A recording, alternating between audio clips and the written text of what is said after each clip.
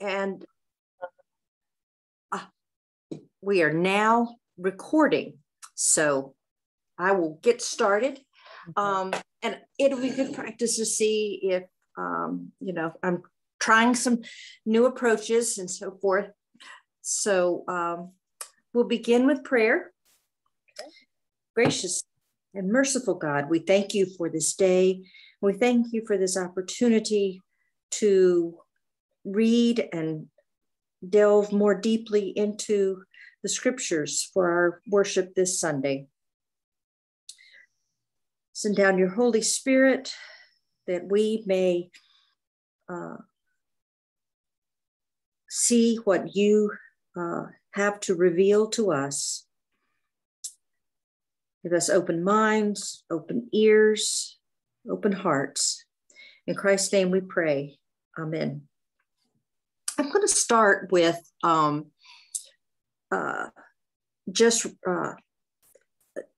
before we read the passage, I will give you a heads up with this, of course, is not the beginning of the chapter. This book is the last chapter in the book of Proverbs. Okay, but we are not starting at the beginning. We're missing the verses that say, that these are the words that someone who is training up a new king, basically like a child, and it's called an oracle. It says an oracle that his mother taught him. And he's sort of reminiscing of what his mother taught him. And just so you'll know how this one theme continues on. It ends with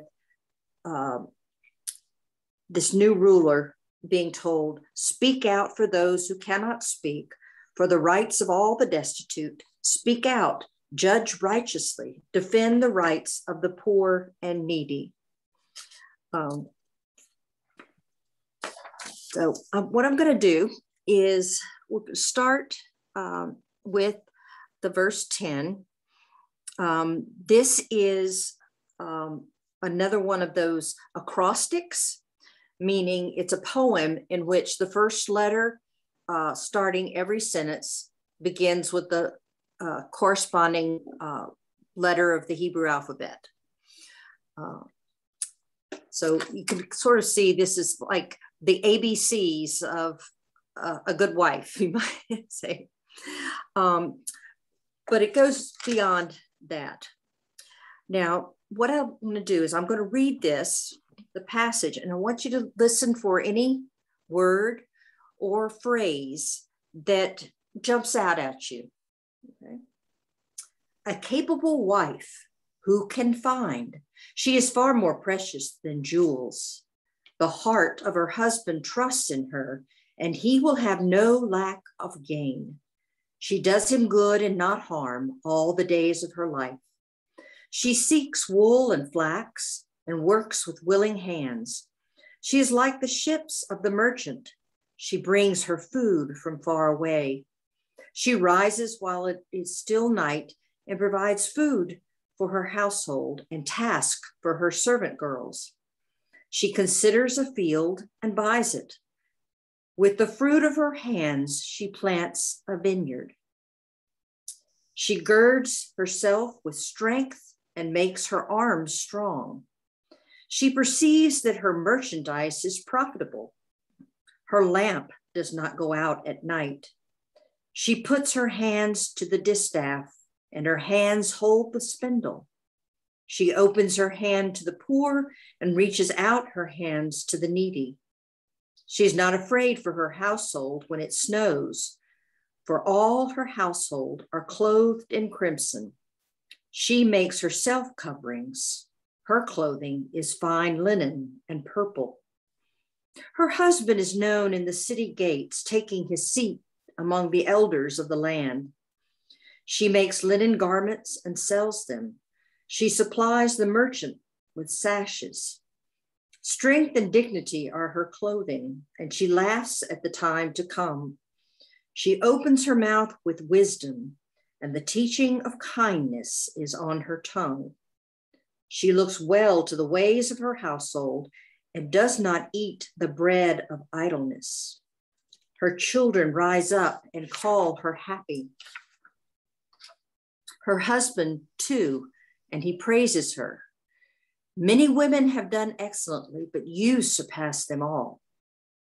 Charm is deceitful and beauty is vain, but a woman who fears the Lord is to be praised.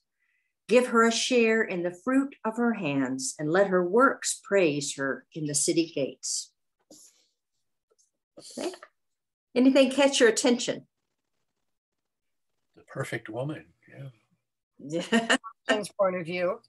Yeah. There's some things about this that are very traditional views of women and some things that are not. Yeah. She's going to buy a vineyard and she's going to use some business acumen to make a profit. That's not what we think of as a traditional woman. Equity, certainly. I can bring home the bacon and cook it up in a pan kind of woman. Of that song. And you know, there's always forever has been a lot of emphasis on beauty and sweetness and charm, but after all of that, it says charm and beauty will only get you so far. You need a woman of substance. So there's kind of a mixed message in this. When I read it, I took some mixed signals there. Yeah. Speaking of the part about the physical attractiveness, I just read an article that now 17 magazine, which I didn't know, it was around when I was a young person. I guess it still is, and they got lots of letters from girls challenging them to use photos that weren't photoshopped. And so now they do.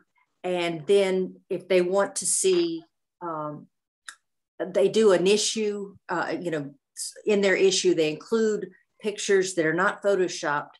They also, in the pictures that they have, you can look online and it will show you what this person looked like before the Photoshop. And I thought that was shows a sign of progress, but also indicates that they're recognizing that girls have been damaged by these kinds of expectations. I have noticed too, like on commercials in particular, there's one where there's a woman in a jogging outfit. I forget what she's advertising. It's a Black woman, young and attractive, but she is not skinny. She's in fact a little bit chunky, more like a normal woman. And I have noticed some other trends where we're showing women that have a little bit of meat on their bones. In fact, and some of them are maybe even could be seen as medically a little overweight. And it's a lot more realistic view of what women really look like. And I've commented on it to John a couple of times. So I change comes slowly. Yeah, sure does. You were talking about, some of the mixed messages that might have come from this. And I'll go over some of the things that I have come about. Historically, this passage has been used to perpetuate, culturally specific gender roles. And it's always, not always, it's frequently read, on Mother's Day, and which I think kind of trivializes it. It's perpetuated a certain idea of femininity that it isn't really egalitarian. Another thing, it uses this, I mean, it makes me tired just hearing about this.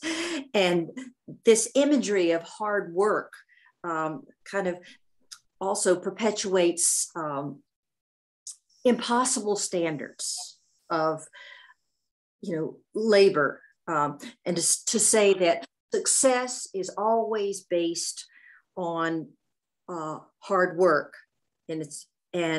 So the inverse of that would be that poverty or lack of success is the result of an individual or a moral failure of the person.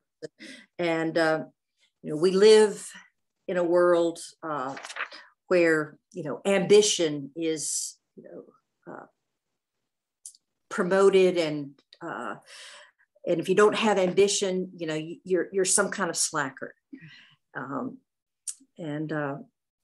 that you're judged by how much money you make, which obviously here is not your typical household, because she's obviously from a wealthier household than your average citizen at that time. With all of the things she's making garments out of, and they all look nice, and they're the purple cloth. Oh yeah, she has servants. Oh yeah, I mean, she buys land. She's obviously living a very privileged lifestyle. If this is a picture of what a capable wife does.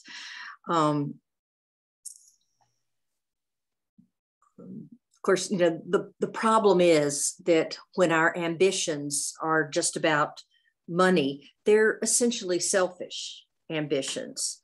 Ultimately, that in our system, our economic system, that's what basically how people are judged.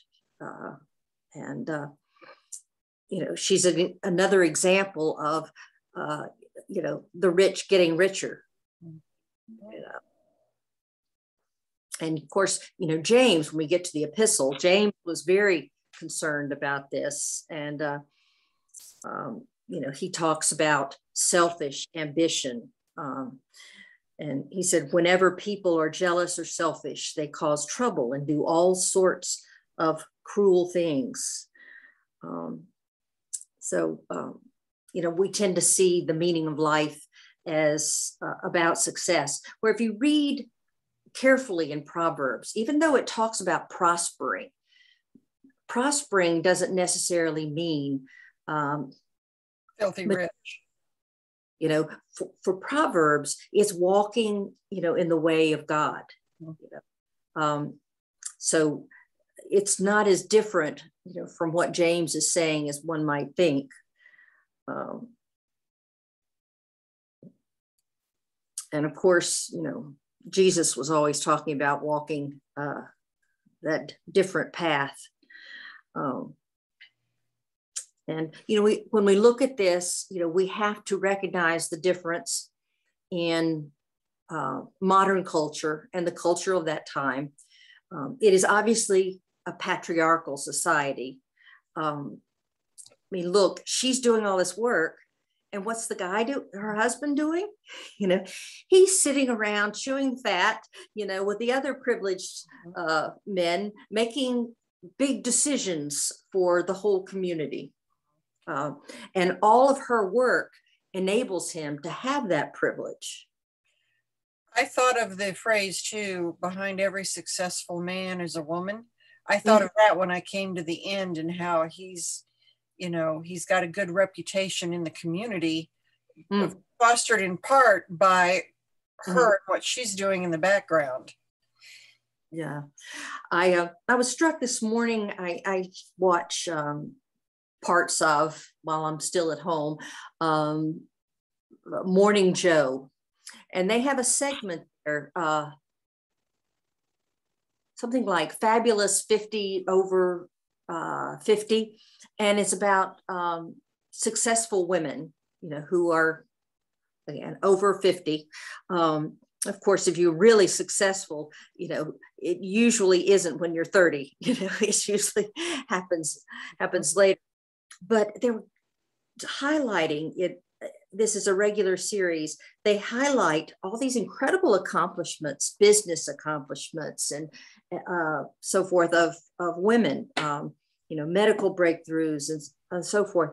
And to look at it, these women, and many of them are Black women also. This morning, there was a woman who was from Bangladesh, who's now a big business tycoon, who also gives back into the community in terms of providing business loans for women to, start up businesses.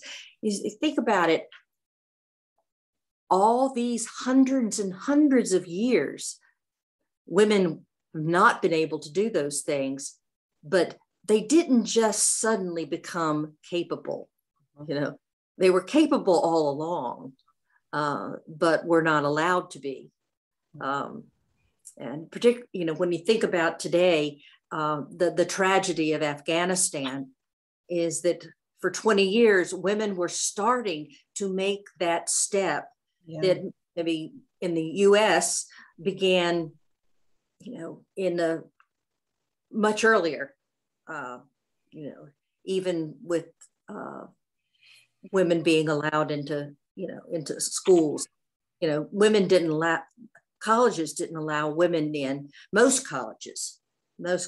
There were some for women, but most did not allow women until, a little over 100 years ago, or even later. I mean, in my own home state, Virginia, women could not attend University of Virginia until 1972.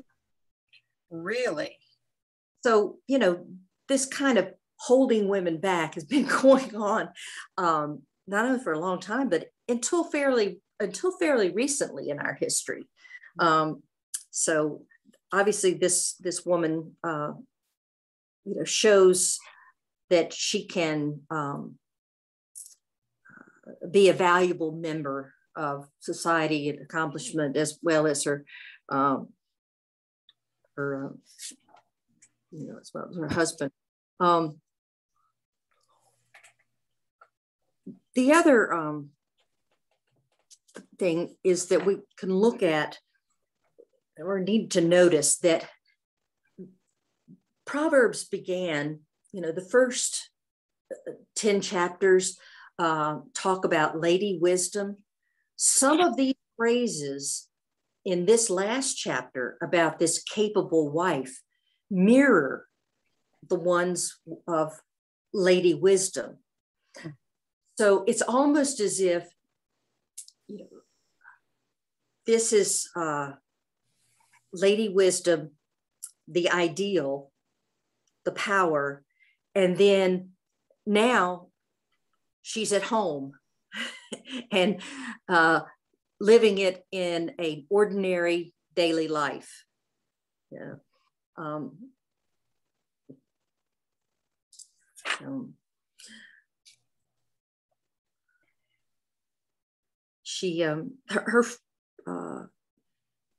We also should think about that this is not, in light of all of Proverbs, it isn't just a model for a woman. It's a model for all people, but also perhaps an unattainable model,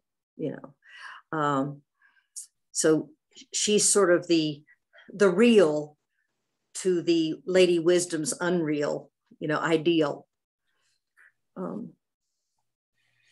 So it, from the beginning, the poem, though, does define virtue, and we'll talk about virtue in the other readings, but having an active engagement in the world. So, it's a community perspective of what can you do for your community, not just for yourself. They mentioned that she works in the community helping the poor, which would be ideal. It's an ideal person. And the phrase, the woman talking about her arms and her hands and getting strong, it also sort of highlights the value of manual labor, which we tend to put down in this country. You know, if you're a manual laborer, you know, it's set in the economics that you don't make as much as someone who doesn't, you know, do manual labor, you know.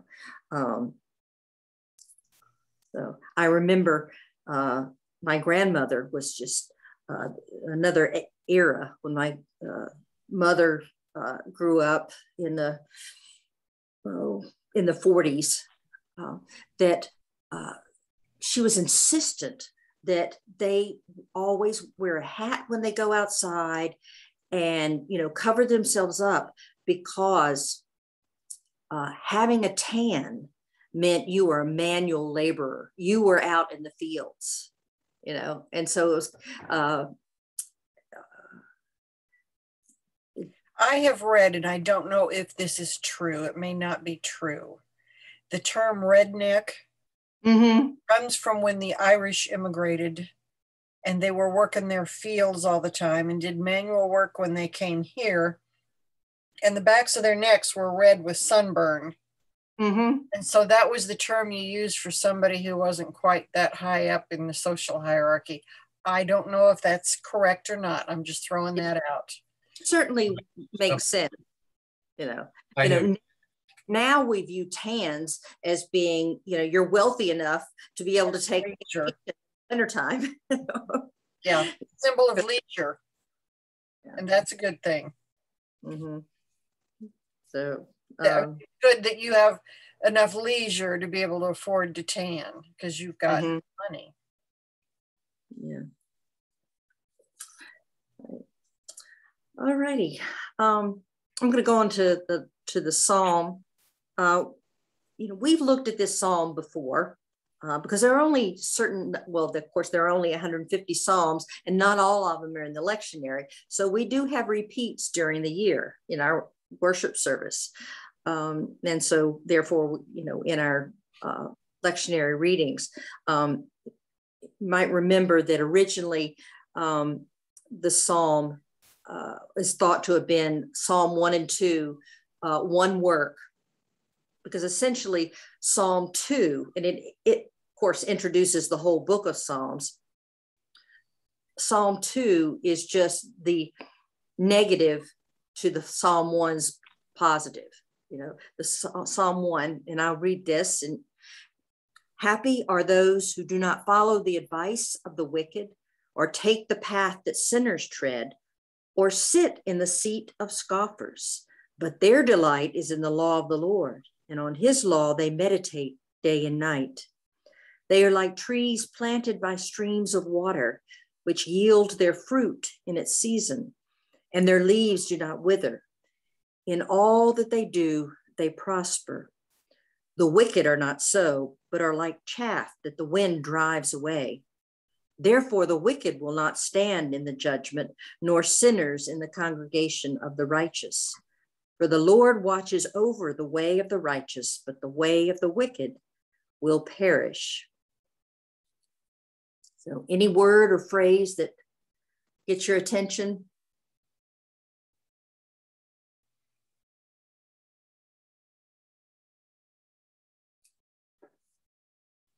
Prosper is in there again. Yep. Yeah.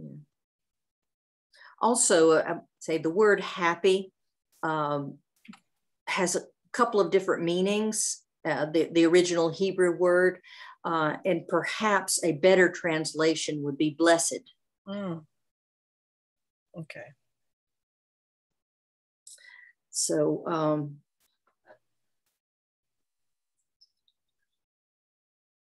basically, these two Psalms 1 and 2, contrast the fate of the godly versus the ungodly.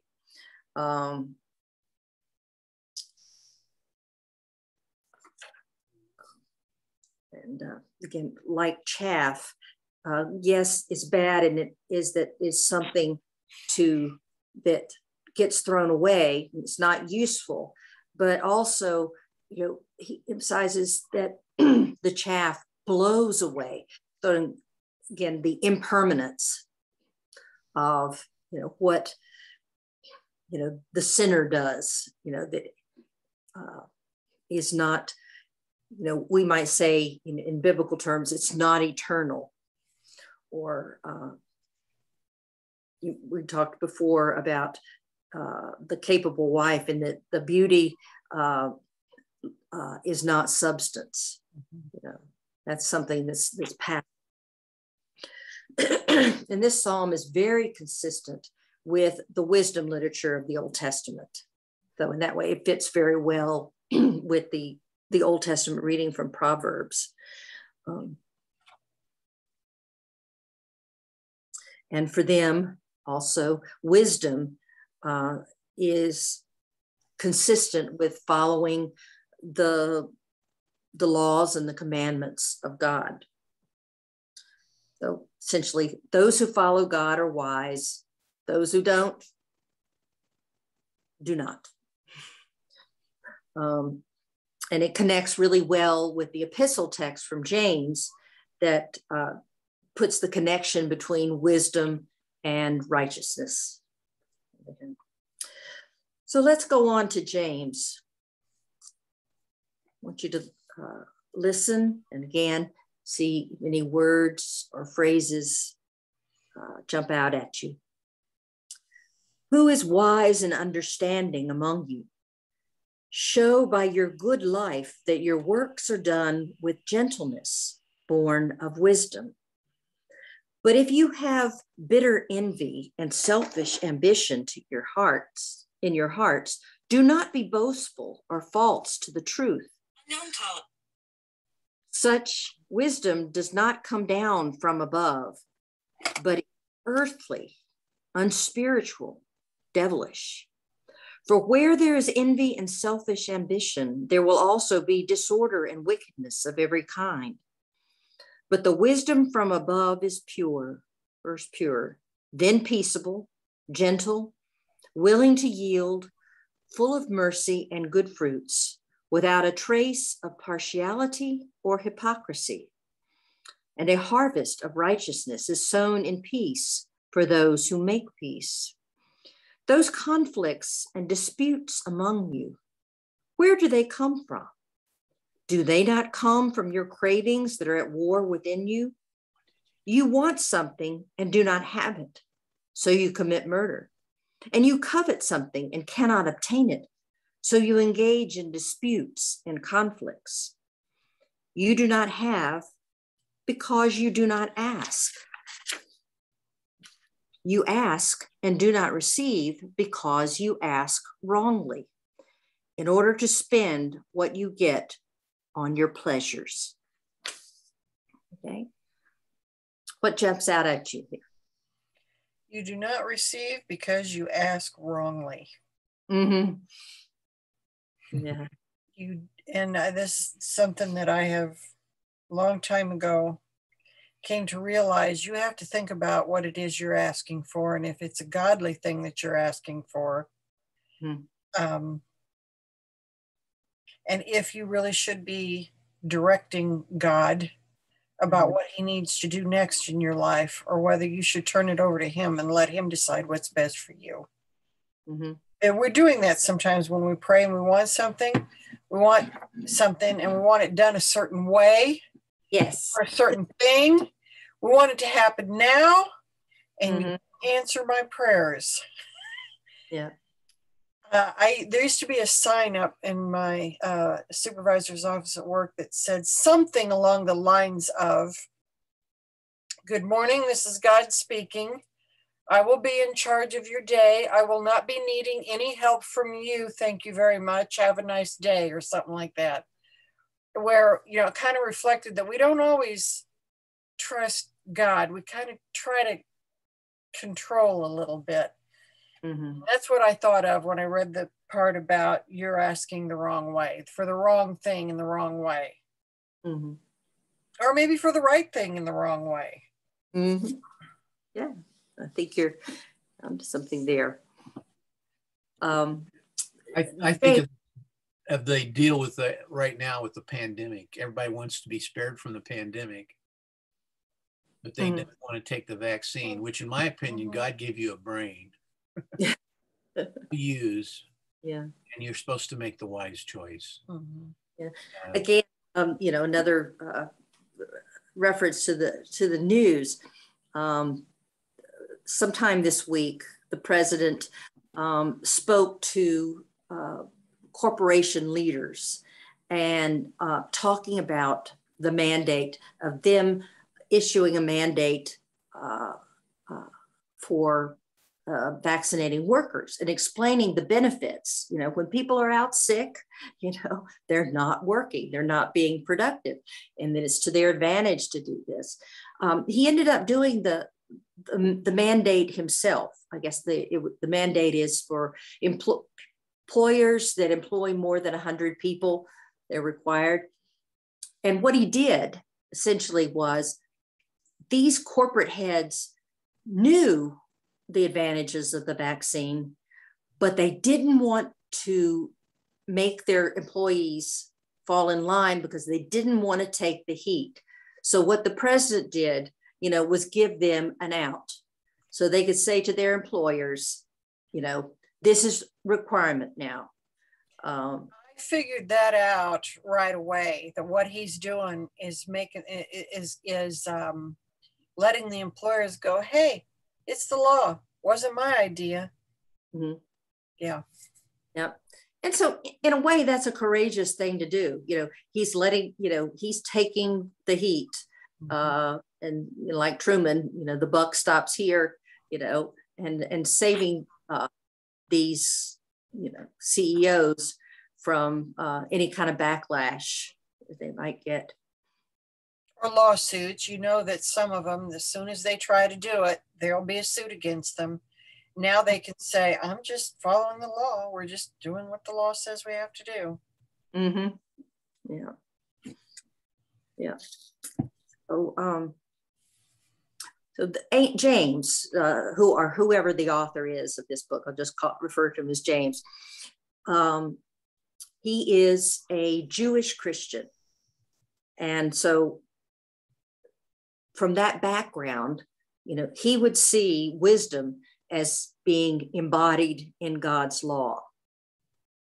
So that, and this is, God's definition of righteousness. Following God's law is, goes back to wisdom. And that only God's righteousness can make people righteousness. And then when people are righteous, then they can live harmoniously, in their communities.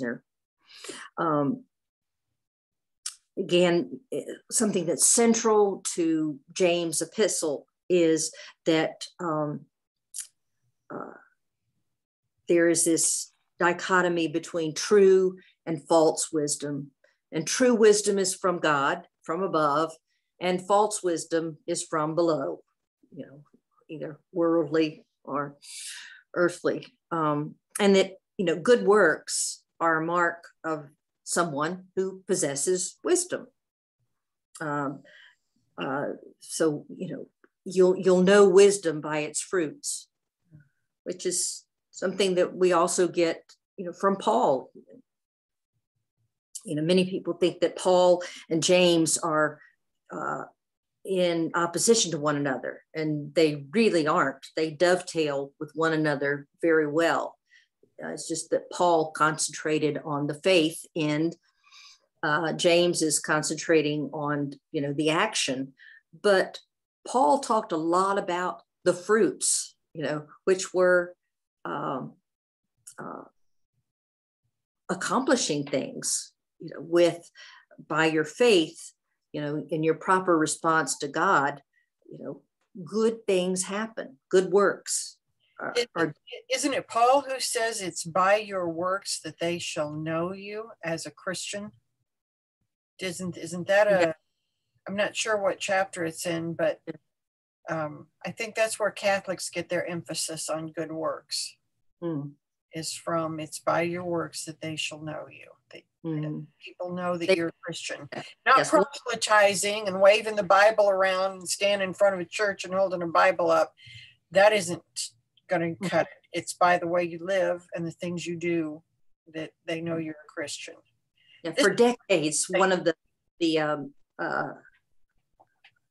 songs, hymns, or whatever, in the Catholic Church, it's almost like their theme song. They will know we are Christians by our love. Of course, love is demonstrated in act. Absolutely. Yeah.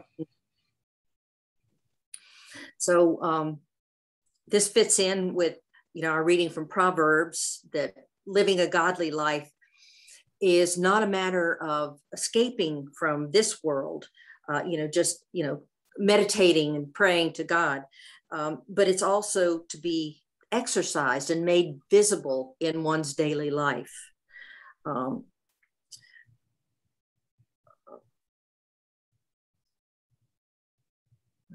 He says that we can make a connection, or we can discern what's God's wisdom and what is worldly wisdom. Is that, worldly wisdom leads us on a path, this selfish, lone pioneer path of our own desires. Whereas, in God's wisdom, it's our works are directed toward the good, the common good.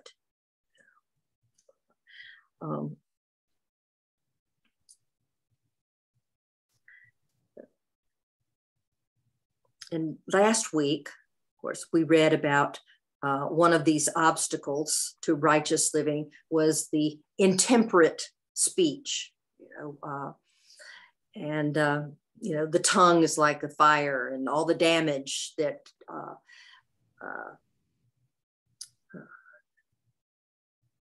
that speech, hurtful speech, words can cause. So this time he's directing it to pride and arrogance. And so basically he's saying, if you do life with gentleness, with moderation, and humility, and actually each of these words is are different translations of the same Greek word used here. If you do this, then you're following God's wisdom. And then he goes on to say what the difference between these sort of fruits. God's wisdom is peaceable. It doesn't dominate, but yields good fruits for everyone, common good. But so conflicts and disputes in the community show this lack of peace, and he's urging them that they should resolve these, which he says are a result of these inner cravings we have.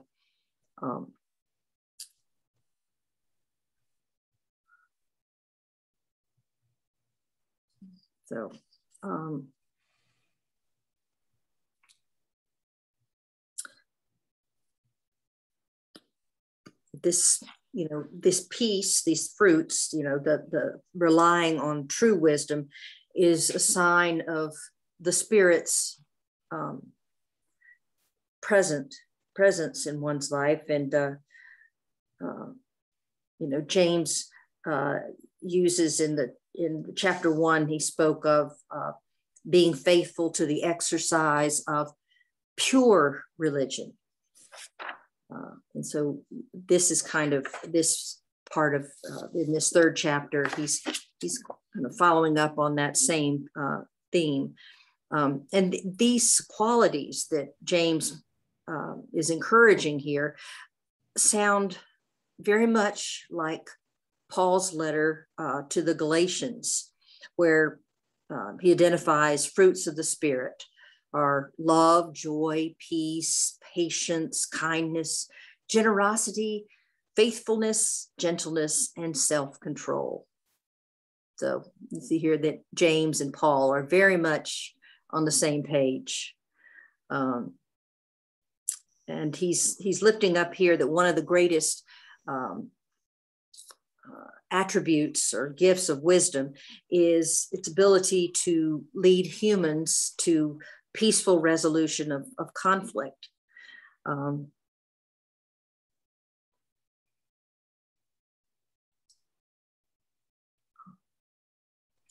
So wisdom from above is not only peaceable, it is, he uses the word gentle, which means not coercive. You know, it's more invitational, meaning not manipulating or bullying. So that wisdom is having the ability to yield.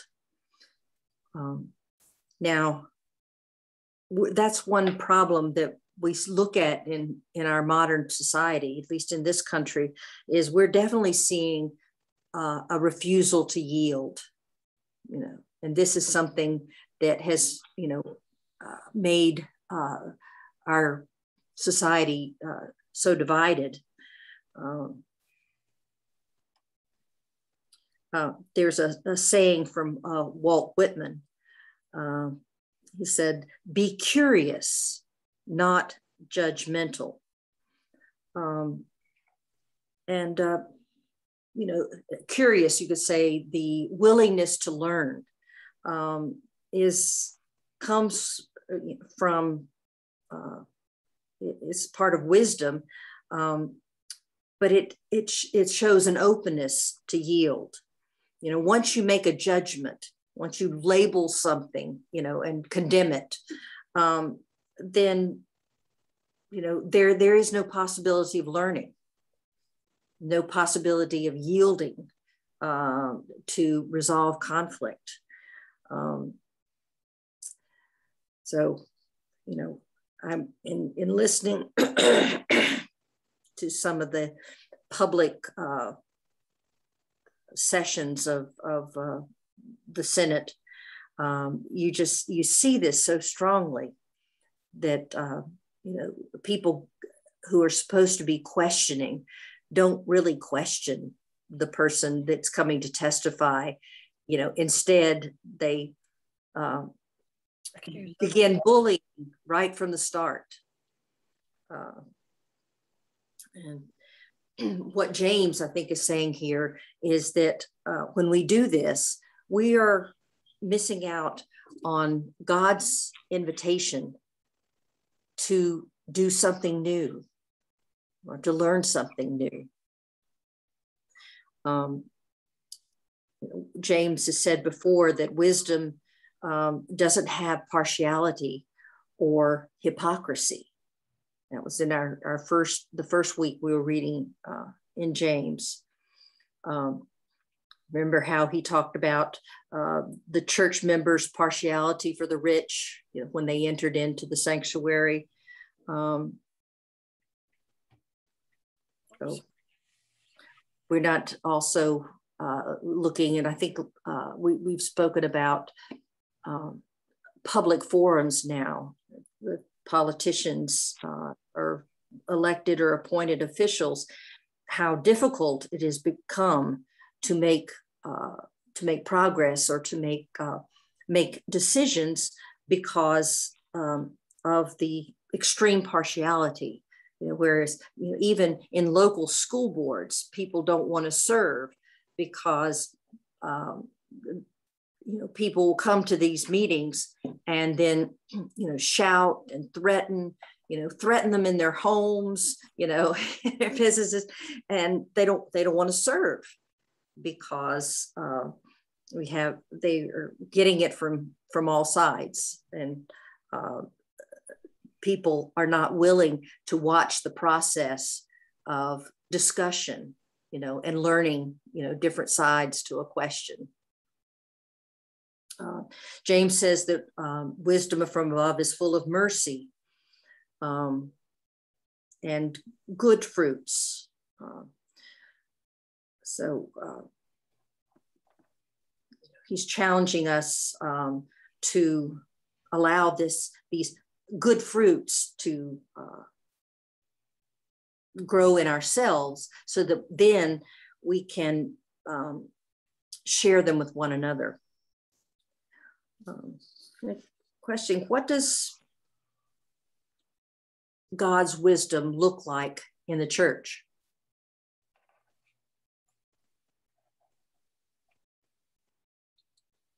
It's too broad a question. I don't understand. Okay, when we make decisions, say for this, like for example, the session, we come and we have discussions, and we make decisions. How does God's wisdom play into that? The decisions that we make. Well, go ahead. Go ahead. There you go. Well, we should be looking at the good of the church and the good of the community that we're in. Mm-hmm. We always ask before we begin, say a prayer that we'll be guided by his wisdom and judgment and not by our own interests. I mean, that's usually the theme of the prayer before we start.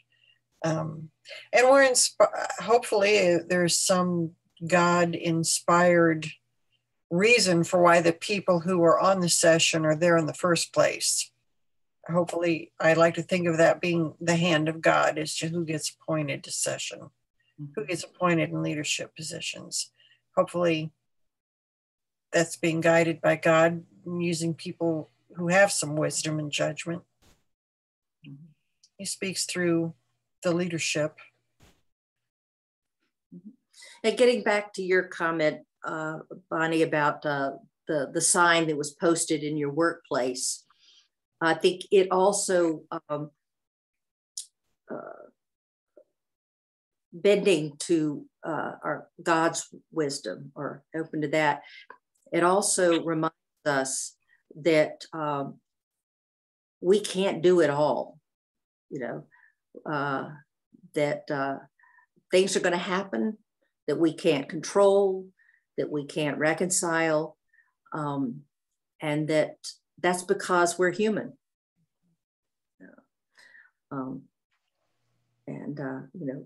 There are people who work themselves to death in their jobs, in the church, because it's that idea that everything is dependent on me. Yeah. And then we forget that ultimately we're just completely dependent upon God. Yeah. Yeah. Well, I'm going to go on to the gospel passage. We're getting close to the hour. Here, they went on from there and passed through Galilee. He did not want anyone to know it, for he was teaching his disciples, saying to them, "The Son of Man is to be betrayed into human hands, and they will kill him. And 3 days after being killed, he will rise again." But they did not understand what he was saying and were afraid to ask him. Then they came to Capernaum, and when he was in the house, he asked them, "What were you arguing about on the way?" But they were silent, for on the way they had argued with one another who was the greatest. He sat down, called the 12, and said to them, "Whoever wants to be first must be last of all and servant of all." Then he took a little child and put it among them, and taking it in his arms, he said to them, "Whoever welcomes one such child in my name welcomes me, and whoever welcomes me welcomes not me, but the one who sent me." Okay. What word or phrase sticks out here for you?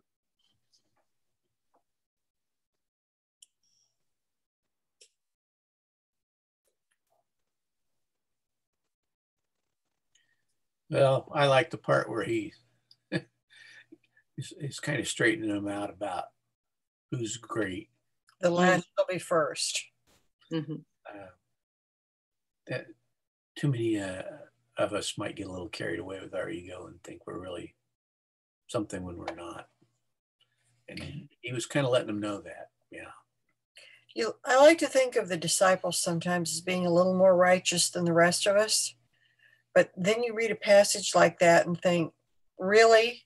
They were arguing over who was the best, the greatest, the most beloved, the best. Whatever. Yeah. They fell asleep in the Garden of Gethsemane and they didn't know what he was talking about half the time. And it's another reminder that they were as human as the rest of us. Absolutely. Mark is especially hard on the disciples of all the gospel.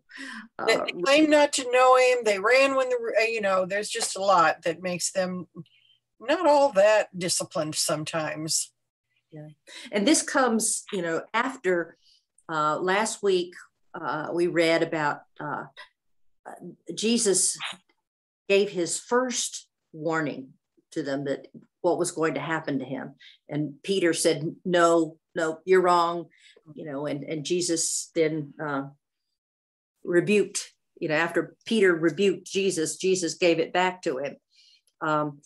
And so we realized that, and maybe this is a little bit of good news for us, that even the disciples who were with him when he was alive, walked with him every single day, they didn't get it. They took a long road before it started dawning on them. This, in some ways, this is very similar to last week's reading, because we have the same pattern that happens. Jesus predicts his betrayal and murder and resurrection. The disciples fail to understand.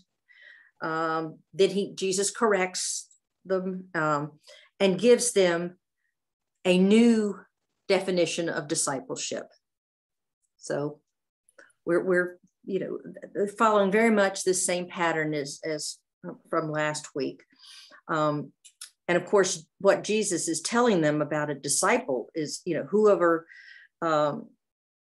whoever wants to be first must be last of all. He turns the world's assumptions upside down, because for us, it's all about winning, being on top,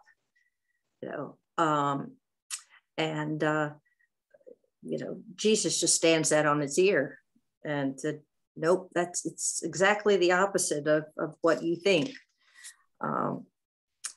Now, one thing that struck me is that they didn't understand, okay? And then it says, and were afraid to ask him. That stood out, yeah. Mm-hmm. Yeah, we're too often afraid to ask because we kind of know the answer and we don't want to hear it. That's what I was thinking. They were more afraid of the answer than anything. Mm-hmm. Or afraid maybe to reveal that they don't know what he's talking about, or that they don't get. You're asking a question because you don't get it. Mm-hmm. And none of them wanted to reveal to him or to the others that there were things they didn't understand, but mm-hmm. mostly afraid of the answer. Mm-hmm. I'm always more impressed with humility in classrooms. The student who raises their hand and said, I know this may be a dumb question, and go ahead and ask it. And it's the same thing you were thinking and were afraid to ask. I mm-hmm. was wondering the same thing and didn't want to have to ask. Yeah. And again, there's also some ego involved. Yeah, you don't look like the dummy that doesn't get it. Mm-hmm. Even though nobody else in the classroom gets it either. Yeah, been there, done that. So right before this passage, the disciples, have failed to heal the boy who had basically an unclean spirit. And so that's led them to be kind of puzzled. Why can Jesus do this and we can't? He goes ahead and cures the boy. So in that story, Jesus tells them, this kind of healing can only be accomplished through prayer. It can't be done, by earthly means, meaning, your expertise or your worthiness. It's something that you have to let God work through you. Yeah. And so they've now left where they were last week, Caesarea Philippi, and they're entering back into Jewish territory. They're in Galilee now. From what we can gather, the house they're talking about is Peter's house.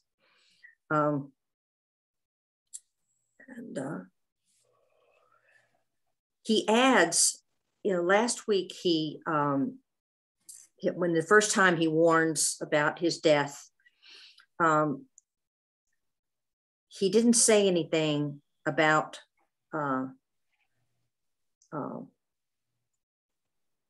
resurrection. Yeah, well, he didn't say anything about being betrayed. And now he adds that.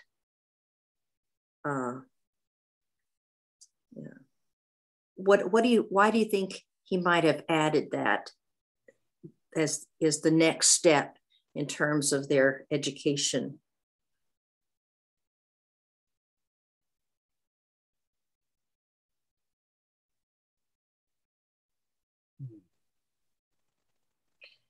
Well, maybe so they would be more expecting and understanding of it when it happened. I don't know.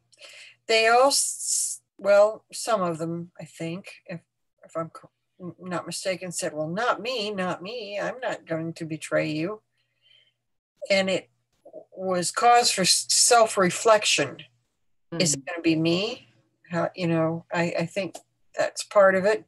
And maybe because as it gets closer to the time, he's revealing a little more and a little more to give them a chance to absorb what's about to happen, and just dropping the whole thing on them all at once. If they can't get a little piece of it, it really would boggle their minds to be told in advance everything that's going to happen. Yeah. I mean, here they were first upset because they couldn't do a healing miracle like Jesus could. And he takes it a step further. That not only that, but at this point you don't get it, and you're actually going to be part of the problem rather than the solution. Mm-hmm. So when they look back, and after the resurrection, and their eyes are opened, this gives them something else to reflect on, because it's one thing to go out and tell people about their sins, but it's another thing to realize that you're a sinner too. And that's a part of, our lives of faith and our evangelism. Because we can't really tell people, the good news if we're doing it from a position of being above and saying, well, I've got it all together. And so if you believe what I believe, then you'll have it all together too. That isn't going to work. There has to be that humility that this person you're trying to reach is you, that other people have led you along this path to get you to the point where you are. But, you weren't born to, a superior, spiritually or any other way. And the disciples had to have a lot of this humility before they were able to go out and be effective. Yeah. Certainly, if they're arguing who among them is the greatest, Yeah, there's not a lot of humility in that. certainly not. Then we also get this incident with the child.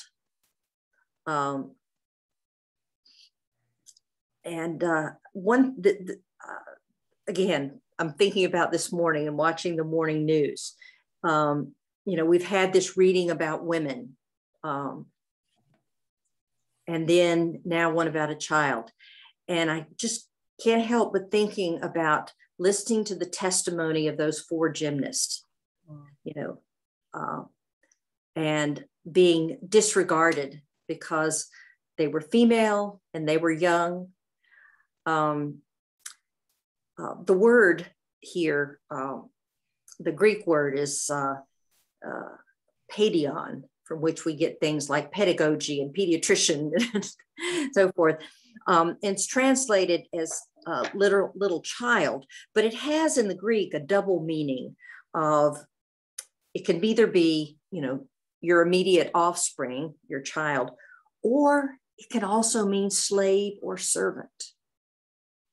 And children in that society were like, commodities in a sense. They had absolutely no power.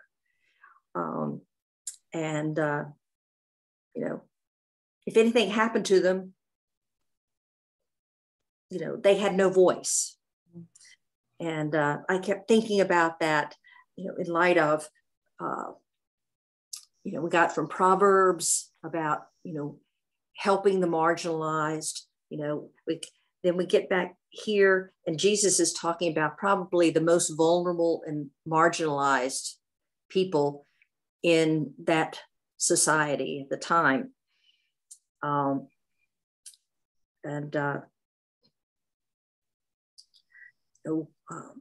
Throughout the Bible, we get the idea is just so strong that greatness is determined by how well you treat, the least among you. That's, at the heart of this,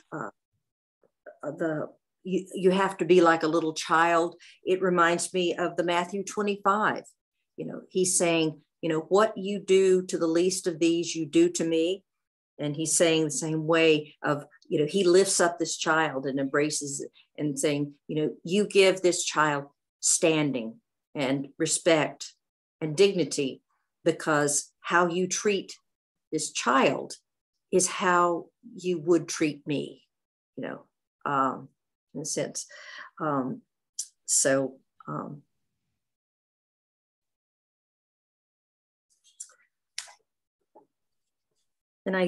Looking back into Proverbs, thinking about what a woman's role is, that people that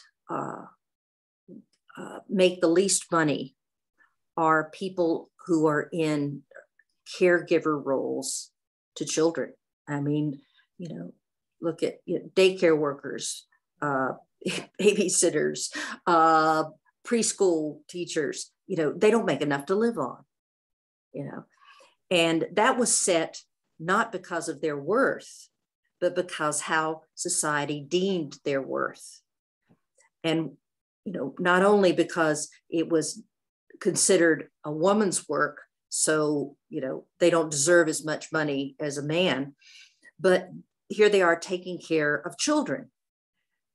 So we have these mixed messages going on in society, but our values, which are reflected in our budgets and so forth, that we actually pay people the least for jobs that relate to our children or are considered,